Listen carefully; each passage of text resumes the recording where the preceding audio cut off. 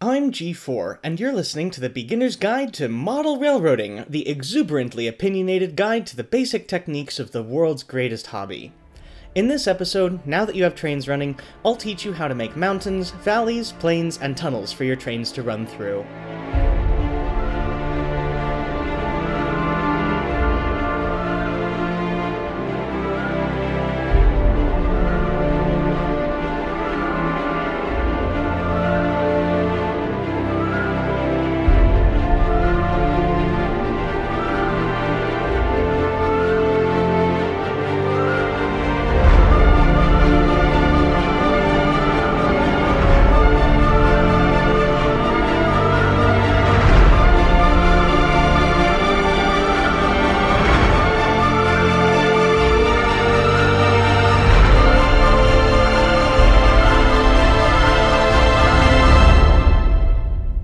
Wow, it's been quite a long time since I've wrote an episode script. I had episode 15 in the can for a while, but hadn't edited it.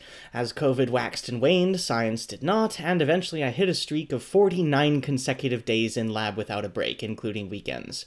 So, if for some idiotic reason you still have yet to be vaccinated or boosted, know that we molecular biologists pour our hearts and souls and lives into doing the best work that we can. If there is one benefit to COVID and this impromptu hiatus, it is that work on my own model railroad is moving quite along. As of this writing, I am just putting the first layer of dirt on, and as of this recording, wow, I've nearly finished all scenery, and am deep into building structures. Additionally, the Penn State Model Railroad Club, of which I am the shadow controller of its puppet government, has reached a similar spot in the construction of our bend track modular switching and exhibition layout. So, in true BGT MRRING fashion, I need a better acronym, this means that I have just had direct experience with the things about which I now to you speak. Actually, okay, slight confession. I've taken almost a full year off of building my own layout, as things have happened in the interim. Very briefly, a few years ago, I wrote the History of Railroading in North America episode, and as you may recall, I took a slight interlude of a few paragraphs to talk about how modern light rail transit and streetcars evolved from old-fashioned trolleys. Nearly everyone knows of old streetcars, nearly everyone is familiar with the decline and abandonment of nearly all old streetcars, and most people are familiar with light rail being a large and growing aspect of the modern cityscape. But surprisingly few, myself included at the time, know how those two tales actually connected to each other. For that episode, for those innocuous few paragraphs in comparison to what they spawned, I did a surprising amount of research and my interest was piqued. What happened next I usually describe as that I fell into a Wikipedia hole, broke my leg, and couldn't climb out. In my research, I discovered that light rail and modern transit is actually deeply intertwined with regular railroading, most systems usually having at least one segment where light rail runs immediately adjacent to freight railroad tracks. Having made this discovery, I felt compelled to share it far and wide to fellow modelers to spur interest in the topic and allow people to bring this otherwise ignored modeling subject to their home layouts or clubs. As of 2023, there are 60 modern transit systems in the United States and Canada, 7 legacy light rail, 22 modern light rail, 20 streetcar, and 11 DMU systems. Seriously, if there are 6 systems running in 27 states and provinces, how in the world can nobody have thought to model them before now? So, to remedy this injustice, I made a presentation. At a mere 120 slides long in 45 minutes, it was a whirlwind of a show. I have currently presented it at NMRIX in 2021 and the Indy Junction Subnational in Indianapolis in 2022. In both cases, the presentation was extremely well received, but in both cases, it was also very poorly attended. Despite the fact that just a little under half of all slides were dedicated to showing that modern transit is intimately associated with things that people already model, the pre-existing reputation of trolleys and transit being a separated discipline of modeling known for freight railroad independent layouts, and, let's be honest, a presentation title of Modeling Modern Transit Systems both worked against me. In an effort to yet further evangelize my discoveries, and timed with the release of the first model of a US prototype modern transit vehicle, the NCTD Sprinter from Pico with DCC and sound, I designed a few switching railroad track plans and wrote an article on Diesel Multiple Unit Hybrid Rail, or DMUs for short, and was then promptly ghosted by both major model railroad magazine publishers. Boomers. So, what else to do but make a second presentation? This one much shorter, only 112 slides. As I speak, and after a full semester of polishing the PowerPoint in my spare time, to the detriment of both my own modeling and this podcast's 3-times-a-year release schedule, I will be presenting how passenger service is prototypical on small, modern switching layouts at the Amherst Railroad Society's Railroad Hobby Show in Springfield, Massachusetts, this January 28th and 29th, 2023, both days at 13:30 in the Young Clinic Room. If you are attending the show, and if by some miracle I edit and publish this episode in time, I highly encourage you to stop by, say hi, and listen to what I have to say on the subject. I am absolutely positive that what I have discovered will impact the hobby forever, at least in some small way.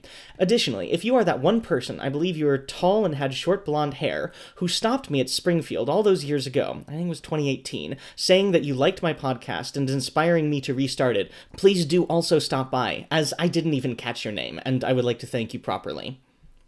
But as pertaining to my own modeling, well, there's actually a third presentation. Between these 3 decks, I have over 350 slides of refined material in what I'm calling my Modern Modeling Anthology. I did not set out aiming to be an amateur PowerPointician. I merely rose to the occasion I was given, and became one along the way.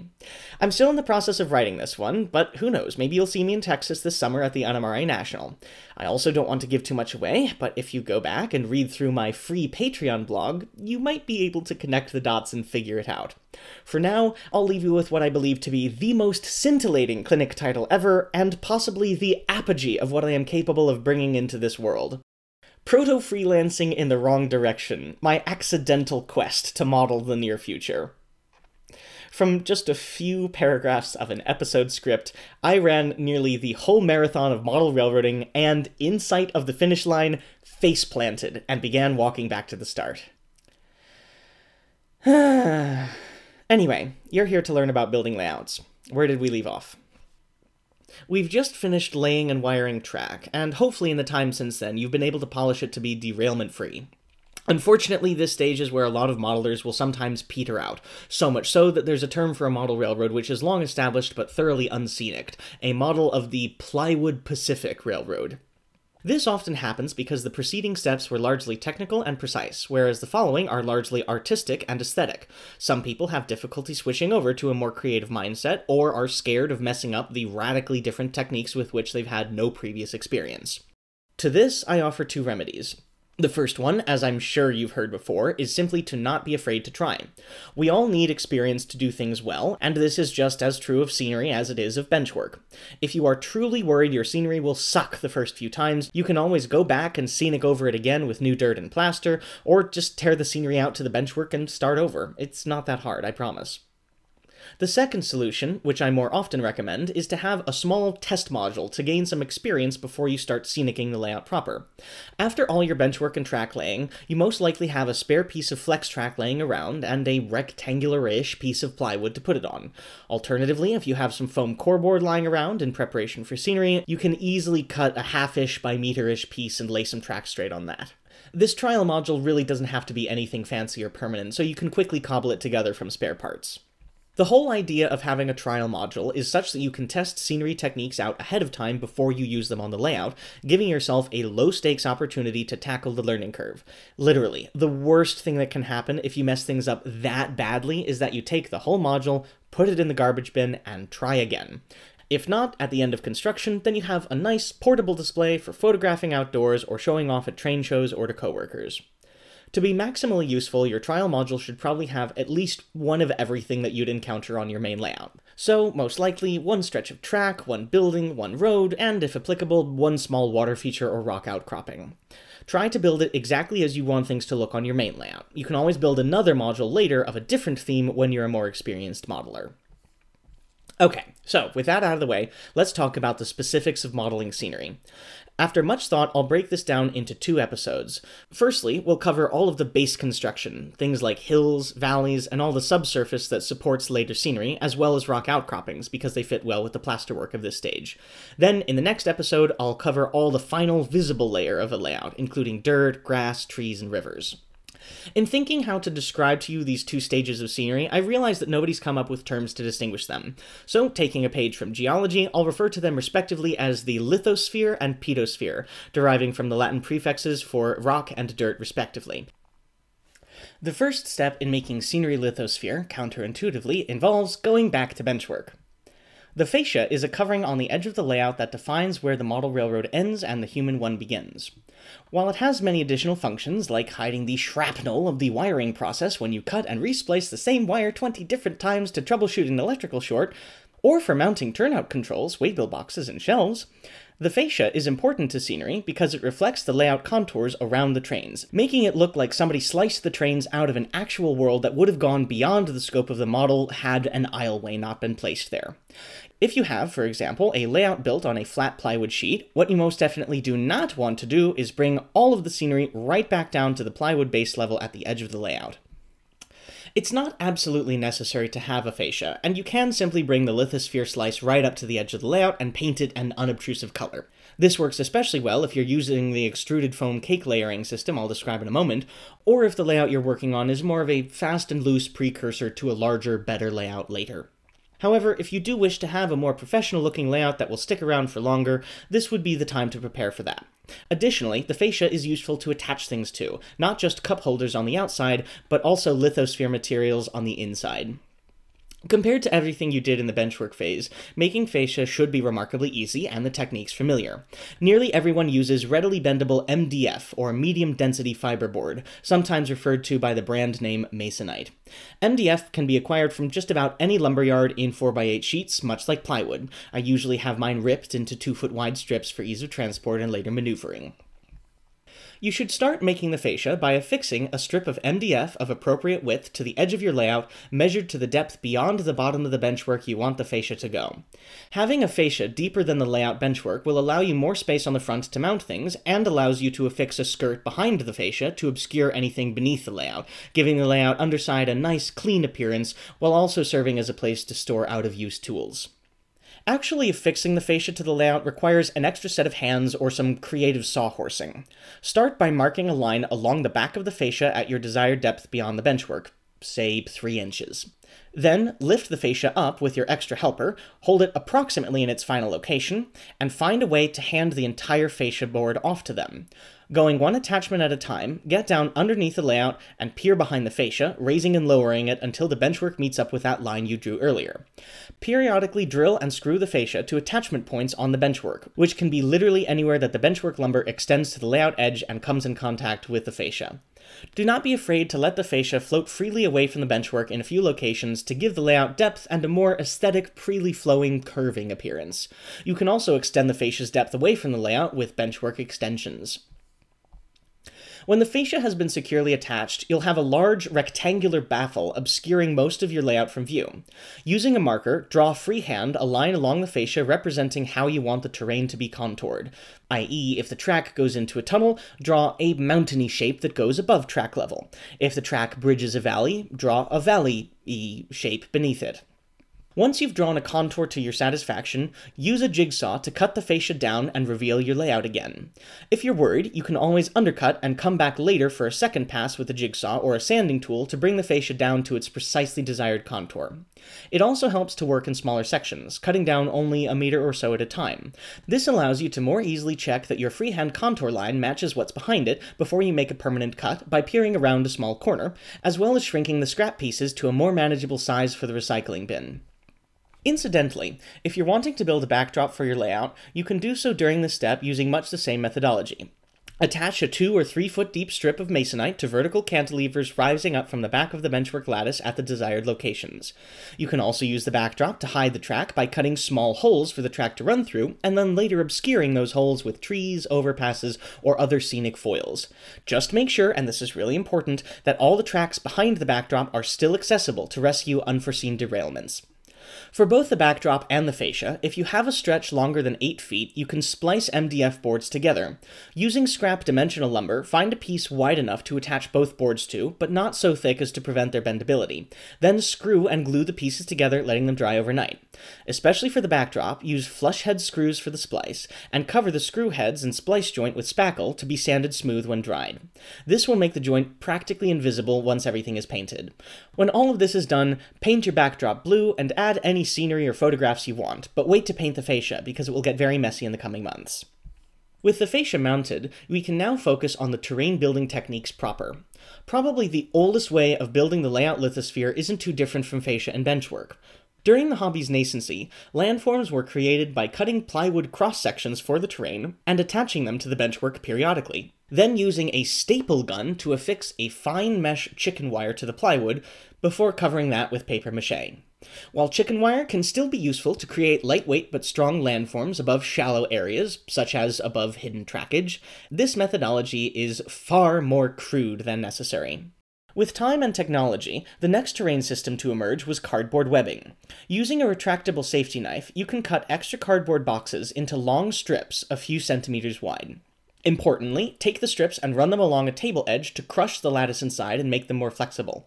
Then, use a hot glue gun to attach longitudinal strips from the back of the layout to the sub-roadbed, then to the front of the layout.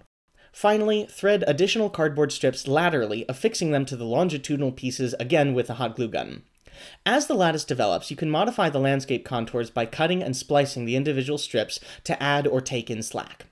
When finalized, the webbing is covered in plaster cloth, to be discussed momentarily, as an initial layer. Then a thicker layer of plaster, hydrocal, or sculptamold, IBID, is added to increase strength and take in the sags of the plaster cloth. Like the chicken wire method, this has the advantage of being hollow, but for much less weight and effort.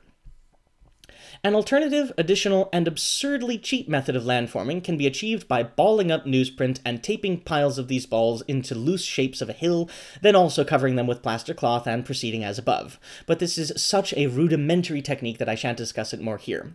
Just know that it's available if you're really in a pinch and don't care too much about the exact shape of your hill. However, if there is one thing that these three landforming techniques might be missing, it would be finesse.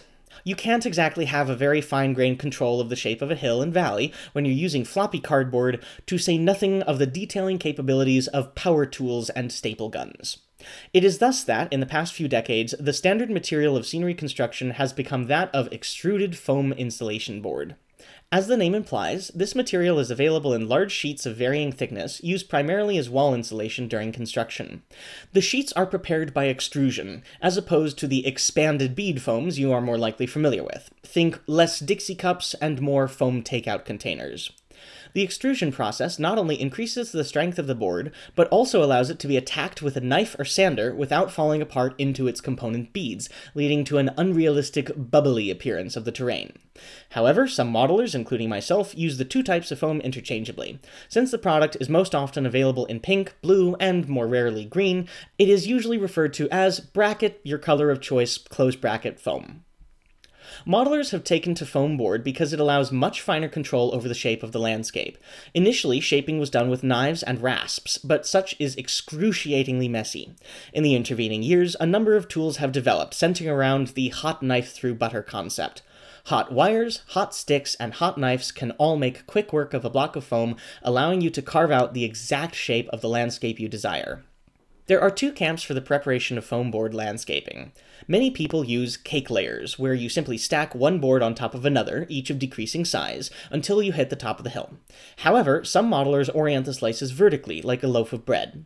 These two systems can obviously be used on the same layout, and to some extent are fully interchangeable, but each has a slight aptitude for different situations.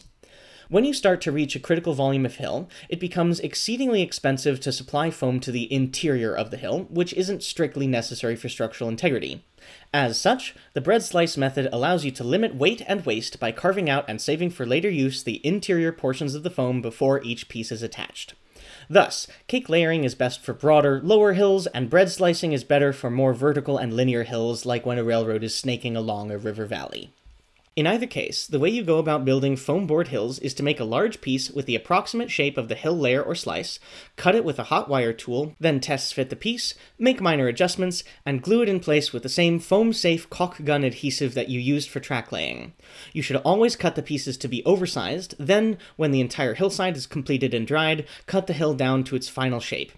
By waiting to finalize the hill shape until all the pieces are in place, you will both have a more accurate view of the hill as a whole instead of guessing what it will look like with only a portion of the pieces there, as well as be able to render the layer or slice seams practically invisible. An important side note, the hot wire tools usually do not cut very well through dried glue, so try to keep the glue beads as far away from any places you expect to cut when assembling the foam board layers. Now, let's talk tools. As aforementioned, there are three types of foam cutting tools. The most common in the hobby is the hot wire cutter. This is a letter U or letter C shaped cutter with a very thin wire reaching between the tines. Though the thin wire heats up quickly and makes fine cuts, I personally dislike hot wire cutters because the wire breaks very frequently and the size of the cut that you make is limited by the depth and breadth of the tines. If your tines are, say, 6 inches deep, then making a 10-inch hill would require multiple separate pieces to be terminally prepared before final gluing.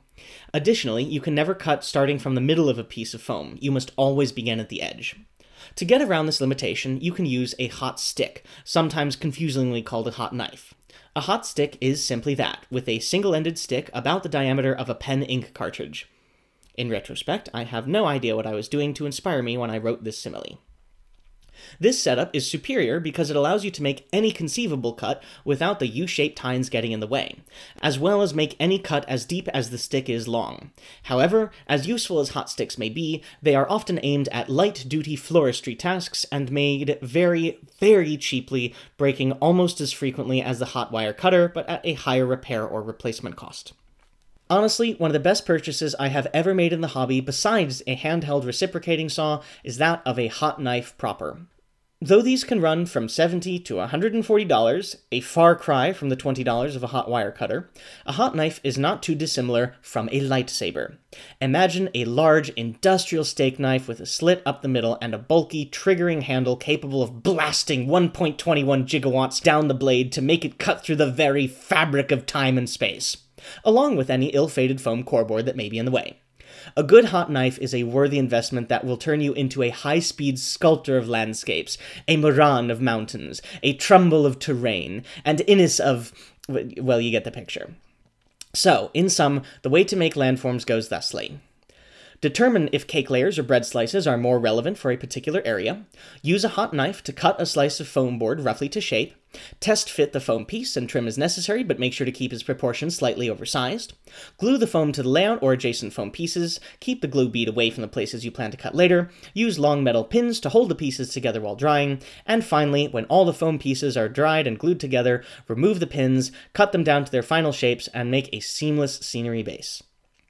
Now, before we move on to other topics, here are a few more odds and ends regarding lithosphere construction. First, as you go along cutting the pieces to size, you'll end up with a lot of scrap foam pieces in odd shapes. Don't immediately throw them away, keep the larger pieces handy in case you can cut another piece from it. However, be sure not to hoard these small pieces indefinitely. Keep them in a spare empty box as you accumulate them, and then immediately throw the box in the trash when you're finished landscaping. Seriously, hoarding is very tempting at this step. Secondly, if you have a tabletop railroad with a track sitting on the foam base, you can also use your hot knife to cut into the base and have below-track scenery. Also be sure to avoid having any areas outside of man-made structures perfectly flat, and take care to add at least occasional below-grade terrain features. Having a railroad with an artificially flat base is highly unrealistic, even for the Midwest. Seriously, go to a river if you live there, you'll see what I'm talking about. And lastly, if you ever have any questions at all about what hills look like, research the geology of your setting and go on a hike. Nothing beats getting out into the actual woods to see how nature does it. Even if you're mostly modeling urban territory, take a walk through town. Not a drive, a walk. A walking audit is the best way to soak up the world's details. And don't just walk along Main Street, either. Walk around buildings to their backs, ramble through parking lots and alleys, take a look at the viewing angles you'd see a city from on your model railroad, and explore places from that perspective. See how the city grew up around and eventually over small rivers and creeks. Look at historic images showing the city under construction. A surprising amount of human infrastructure is controlled by a place's immediate terrain, and there is no substitute for understanding that than the real world itself. Have fun, get outside, go on an adventure. Now, one common misconception of foam board lithogenesis is that the foam acts as the direct layout surface. While it is entirely possible to build a model railway this way, there are two key limitations to this methodology. Firstly, no matter how precisely we may affix our foam, there will still always be a small gap or an abrupt transition from foam to, say, plywood. More importantly, however, is that the foam remains fragile. Dropping a tool here or a stray elbow there may result in a large gash of pink or blue splitting an otherwise verdant green hillside. And finally, if you want to make any delicate terrain features, such as tire ruts or very small hills or dirt piles, replicating such in foam is incredibly arduous, if not impossible. In light of these issues, modelers often return to the techniques of the purely quote-unquote hard shell scenery techniques described above, and coat their scenery base with some type of plaster product. This serves as a form of protection for the layout against damage, as well as a sculpting medium to precisely control the shape of the final hillside. Before we get into the specifics, let's have a history lesson. By far, the most common material used for scenery shells is gypsum, sometimes known by the brand name Hydrocal, but usually understood as plaster of Paris, or simply plaster. Plaster is derived from a deceptively simple molecule, calcium sulfate, or CaSO4, and is the same stuff you find in chalk, some sandstones, fertilizers, White Sands National Monument, and even exceptionally hard tap water. What makes it notable is that, when dehydrated, it crystallizes, effectively becoming an on-demand rock crystal of whatever shape it happens to dry in. The name Plaster of Paris comes from notable mines, unsurprisingly, in the North Parisian neighborhood of Montmartre. Montmartre? Known for being quite hilly and rich in gypsum. The process of making plaster is, similarly, quite easy. Historic oceans dry up or deposit a thick layer of sulfates, leaving chalky strata. Mine the stratum, crush it to a fine powder, dry it in a kiln, and voila! Plaster has been used as a building material and mortar for centuries, dating back to the Romans and Egyptians. With time, people discovered that it could be cast into molds, sometimes creating elaborate statues. In the mid-1700s, Johann Friedrich Meyer, a South German pastor whom would today be recognized as an early agricultural scientist, discovered that gypsum could be used as a miracle fertilizer, which led to the minuscule Plaster War of the 1820s, whence American farmers illegally smuggled Nova Scotian gypsum into the growing Midwest. Moving closer to modern uses, plaster was first used to set broken bones in the early 1800s in Europe, but by thoroughly encasing the limb in a plaster concretion. Due to the extreme weight and bulk, these casts were immobilizing. In 1839, a Mr. Oh god, I'm going to butcher this. G.V. Lefergue of Saint-Émilion, France, incidentally also the inventor of the hypodermic needle, was the first doctor to set a broken bone in a cast of plaster of Paris applied to linen strips, and hence we have plaster cloth. Plaster impregnated gauze, or more simply, plaster cloth, is the most basic element of a hard-shell scenery. Usually coming in a roll, you take a desired length, cut it to size, dip it in water, and drape it over a hillside. If you're using plaster cloth exclusively for your hardshell, you should lay the pieces with a 50% overlap, as in the next piece of cloth covers half the previous one, and thoroughly rub in the plaster to smooth out the hillside. However, using plaster cloth alone does not allow for the fine detail textures, and the weave of the gauze can still show through. As such, many people prefer to use straight plaster, sands the cloth, and apply it directly to the hillside, whereupon you can smooth it out to be generic hillsides, or carve it after a few minutes with sculpting tools to be rocks or road ruts. I prefer a hybrid approach. Plaster cloth does have the advantage of becoming a solid base where there was none before, which is very useful for covering gaps too small for a spare foam piece. Additionally, depending on the type of foam you're using, the plaster cloth can add some tooth to the foam, making it easier for subsequent plaster layers to adhere. The next modification I use, which is now the dominant scenery material in the hobby, is Sculptamold. Very similar to plaster, Sculptamold also includes papier-mâché and clay, making it much stiffer and more likely to hold its shape when wet. It is also lumpier, which adds to the degree of realism of a randomly undulating hillside.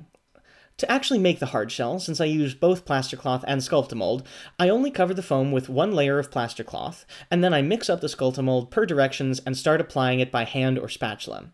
Since this can be a very messy process, I sometimes wear an apron, and usually have one clean hand holding the Sculptamold bowl or bucket, and one dirty hand, which reaches into the bowl and applies it to the layout.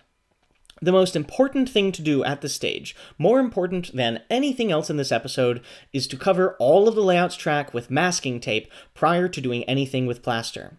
Plaster, plaster cloth, and Sculptamold all can drip when wet, and these plaster droplets can leave small white craters wherever they fall. If this falls onto a tie, it will have veins of white that are hard to scrub out. If they fall onto a railhead, it can dirty the track and impair electrical connectivity, and, worst of all, if the plaster drops onto a turnout, it can obstruct flangeways or freeze the throw bar. Thus, before you do anything on your layout involving plaster, grab a roll of painters or masking tape and cover every inch of exposed track, and also all of the hidden track beneath areas where you will be applying plaster in the event that any of it leaks through the surface. The final aspect of lithosphere construction to address is that of rock molds. Though they technically will be part of the outward-facing surface layer of the scenery, and may thus be better classified as part of the pedosphere, model rock faces are cast in plaster, and therefore more appropriately discussed here. The first step to making rock casts is to acquire a rock mold. Most often, reasonably realistic molds can be purchased in great variety from any old hobby shop, but this sometimes makes rock outcroppings recognizable across different pikes, destroying the illusion for the trained eye. To increase rock face variety, some people use room temperature vulcanizing rubber to make their own casts of real rocks. This can be useful and realistic, but it is also well beyond the realm of beginnerhood. A unique and intermediate option is to make one-off casts of individual rocks using, well, simply Play-Doh. This allows a beginning modeler to acquire unique rock shapes with minimal effort. There are three main ways to make rock outcroppings for your model railroad. The first and most common and most traditional method is to cast the rocks independently of the layout and then apply them later. For casting, you can use the same plaster or hydrocal mix that you used before on the lithosphere landforming step, but not sculpt the mold, and maybe mixed a little thicker. Just follow the directions for casting. You will usually have to do some trial and error to find a balance between making your rocks chalkily crumble and so dense as to be less carvable than depleted uranium. With the plaster mixed, let it sit for a few seconds and start to set while you prepare the molds. To do so, take the molds and coat them with a release agent. Most people prefer to use so-called wet water, which is water in a spray bottle with a few drops of dish detergent to destroy the surface tension. I myself prefer isopropanol. Once this is done, set the molds in a stable place such as to remain flat, such as a box with crumpled up newspaper or a scrunched up towel. Importantly, make sure that this place either has a towel underneath it or is easy to clean in the event of a spill or a leak. Now, pour the plaster into the rock mold, and be sure to do this carefully as to not introduce any bubbles into the plaster. And once the mold is filled, give it a few hard knocks or a swirl with a stick so as to release any bubbles that may have gotten through and attach themselves to the mold's surface. Then let it dry overnight. A day or two later, when no longer cold or damp to the touch, gently peel away the rock mold from the plaster. If it sticks too hard to the mold, use more mold release agent next time. If there are too many bubbles on the rock face, be more careful in mixing and pouring the plaster and use less release agent. And if you break any of the casts when releasing them, don't immediately throw them away, as you can probably still use the smaller fragments elsewhere on the layout. Seriously, don't panic if you don't get it right the first time. Casting rocks will always be a process of trial and error until you get a cast that you like and can use on the layout. Do not be afraid to smash an improperly cast rock to get rid of the faulty areas and salvage a usable section from it. To apply the rocks to the layout, you should first test fit the casting where you want it to go. Sometimes it's shallow enough that you can glue it straight to the layout, but more often the casting is deeper than desired. In this case, you can either cut away the back of the casting with a Dremel or hammer and chisel, or, much more commonly, you can cut away at the plaster lithosphere of the layout and hack back the foam underneath until the casting fits how you want it. If instead you're using cardboard webbing or chicken wire, here's a nifty trick. Since cutting away the layout surface behind leaves a big, gaping, unsupported hole, you can use masking tape to create a webbed cradle in the hole that supports the rock casting exactly how you want it.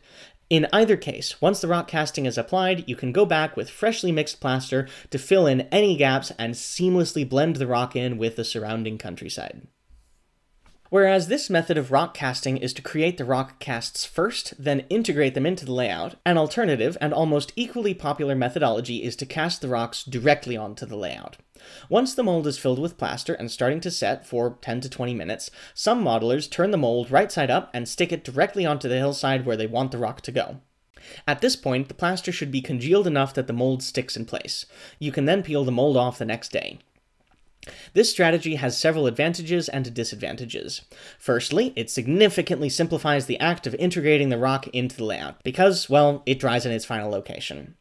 Additionally, this also allows you to bend the mold to perfectly conform to the hill's shape. However, if the casting's face contains bubbles or imperfections, the rock will be stuck to the layout and can only be removed with moderate difficulty. Also, because of the depth of the molds, this method won't allow you to butt one casting right up against another, leaving a gap between the rock formations. Lastly, there's always the chance that plaster could drip all over your layout if you're not careful.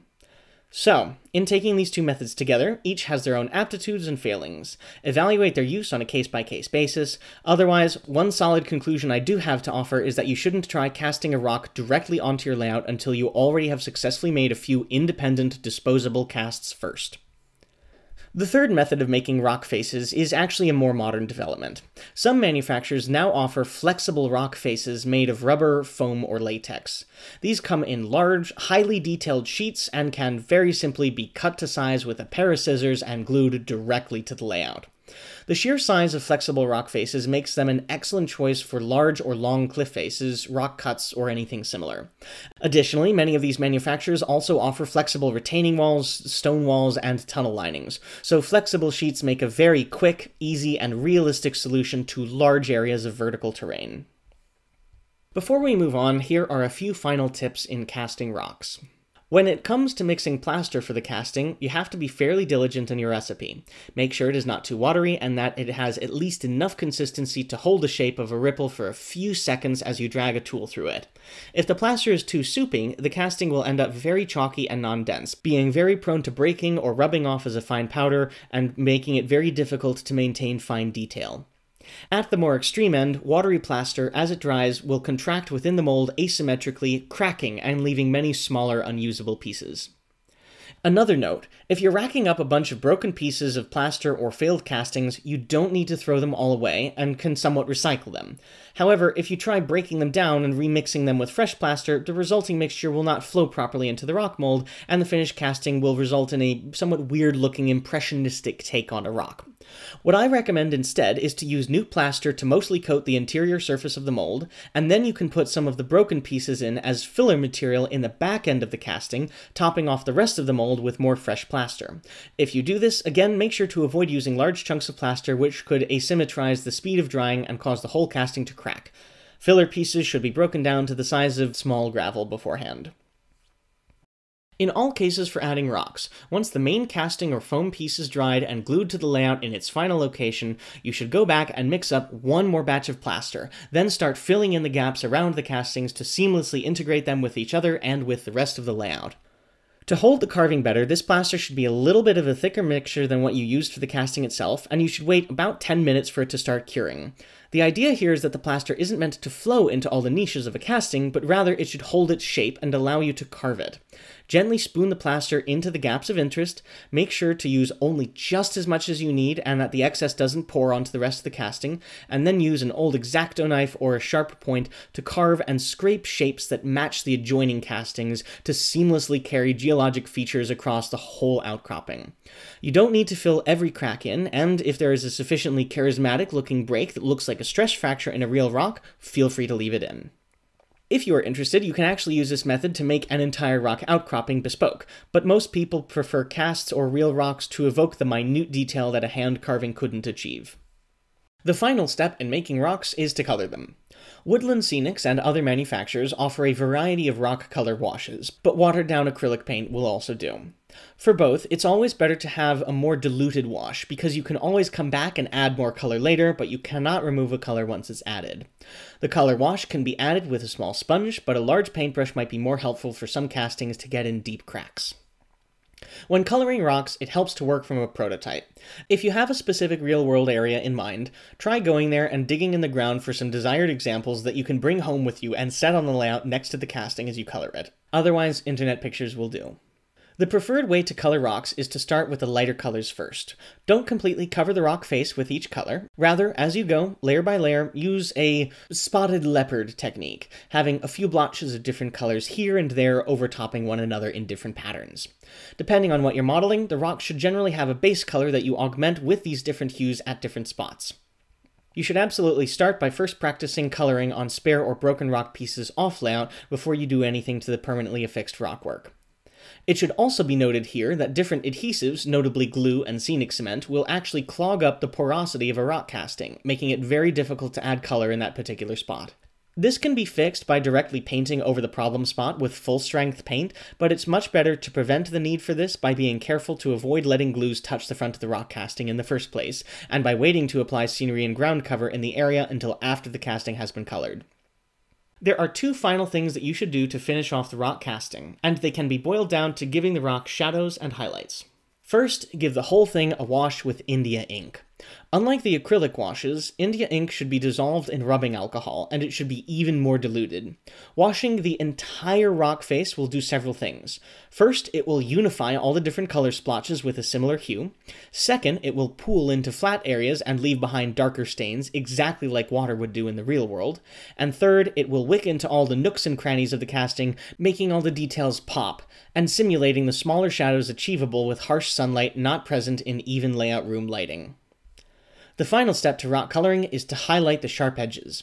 If you've ever scraped anything over a rock, you'll notice that it leaves behind a bright white chalky dust on the scrape. Since this most often occurs on the edges and corners of real rocks, you can simulate this by dry brushing the colored casting. Put a very small amount of white paint on a paintbrush, then use a paper towel to wipe effectively all of the paint back off the brush. Gently drag the brush over the most exposed and sharp edges of the casting, and voila, it now looks like a real rock. Do this less on natural outcroppings, and more where railroad builders would have chipped away at a rock with picks and axes. Also, no need to add more paint. You can recharge the brush straight from the paper towel. And with that, we've covered all the aspects of constructing the lithosphere of a model railroad. Part of why I make the lithosphere-pedosphere distinction is obviously because one comes under the other, but also because the colors and materials in this section are intense, unrealistic, and messy. If you spend a long time making a small farmer's field, then accidentally spill plaster on it when making a nearby rock, you will have wasted all of your hard work. So, while not a hard and fast rule, try to wait on making the pedosphere until you've finished all the lithosphere, or at least as best you can, keep any finished scenery far away from active construction zones.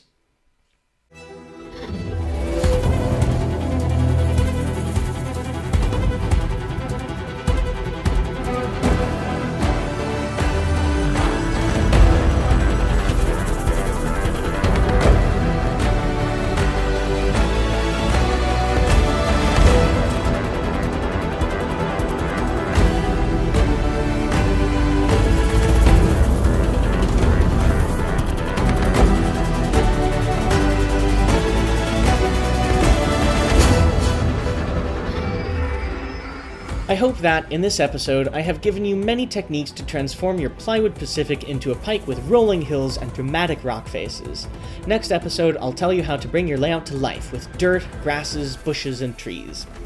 If you have a question or comment, or want to join the Facebook community, even though I don't check it because I've given up on social media, would like to make a donation, or would like to learn more, please visit the show's website at bgtmrring.org. If you like the show, please give a good review on iTunes and subscribe to the podcast feed.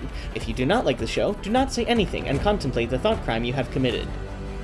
This podcast was written, recorded, and produced on the ancestral lands of the Susquehannock tribe. I would like to thank them for their historical stewardship of central Pennsylvania.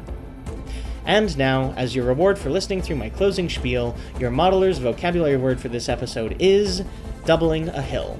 When a train is too heavy to make it over a hill and no helpers are available, half the train will be taken up the hill to the next passing siding, then the locomotive will return down the hill to retrieve the second half. Thank you for listening, and happy modeling.